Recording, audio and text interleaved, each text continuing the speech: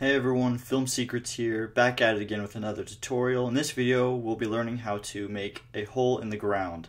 The assets and 3D models for this video will be in the description. And this is what we'll be making.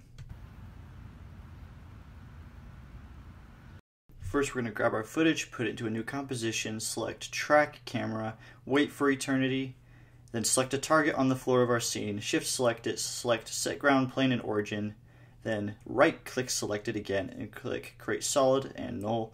Drag our track solid below the camera, pick whip it to the track solid, change the position to 960 by 540 by 0, then go to the rotation, 270, 0, 0.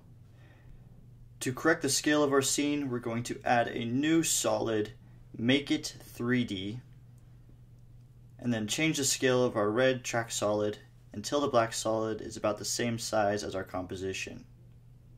Yeah, that works. We're going to delete the black solid, unparent the camera to the red solid, and then we're going to create a new solid and add element 3D. Inside of elements, we're going to add our 3D hole from the resource pack and scale it up to 500%. After that, we're going to go to UV mapping and change the UV repeat to 15 by 15.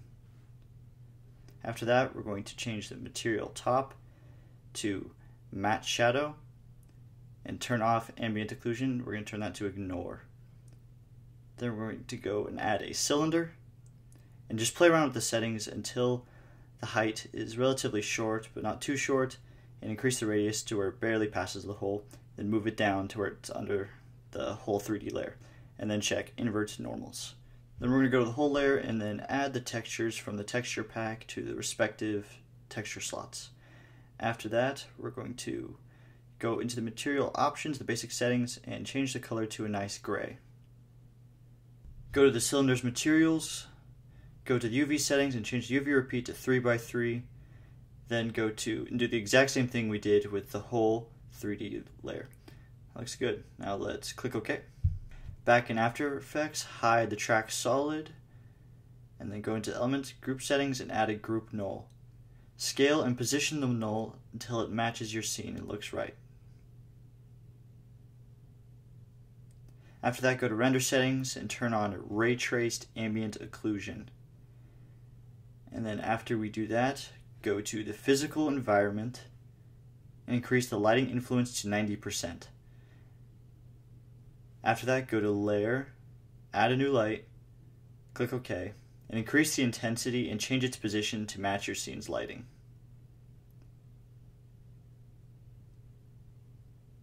After that, add noise, change the amount of noise to 3%, and add fast box blur with an amount blur radius of 0.1.